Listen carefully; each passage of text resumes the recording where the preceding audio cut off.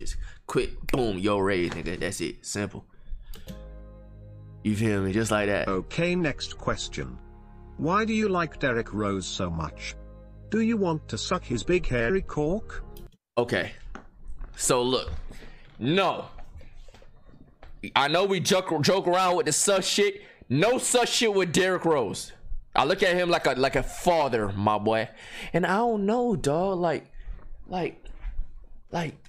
in 2009, I was just watching the Bull. I was just watching Kahoot, and I was like, yo, he's moving different, bro. Like, he moving different.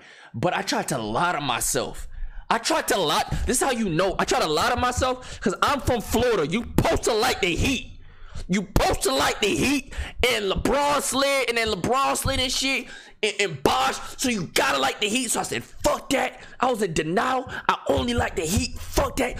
But I couldn't help but watch Bulls games. I couldn't stop myself. I said, fuck that. No, I'm born and raised Florida. I'm a Florida nigga.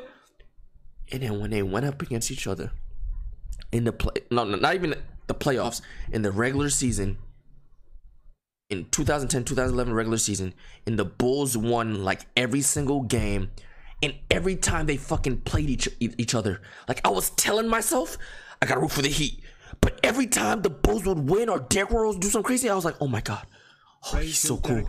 And like, he just became my favorite player, bro. I just became the biggest Derrick Rose fan of all. I bought all his shoes. I was defending. I came to school like in the playoffs, in that 2011 playoffs. I finally stopped lying to myself, and I was like, bro, that's when I fully embraced it. Before I embraced it like a little bit, like, yeah, Derrick Rose, like, he's one of my favorite players in the league. But when 2011 came and they were playing each other in the playoffs, I came out. I came in school. I said, I'm done lying about myself. I'm done lying to myself, nigga. Derrick Rose is my favorite goddamn motherfucking player in the fucking NBA. Motherfucker. Said it. I came out. It is what it is. And my first really moment of Derrick Rose was him as a rookie playing the Celtics. Oh, dear God, heaven of Christ. I was so in awe, like, it was just like a match made. It was just like that. It was just how it went, bro. And I had to defend this nigga through his injuries.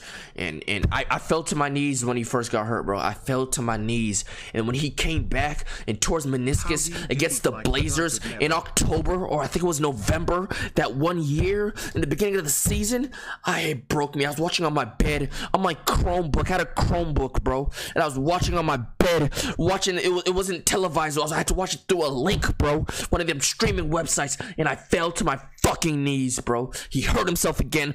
He didn't even do nothing crazy. He was just running, and his heel planted a little wrong, bro.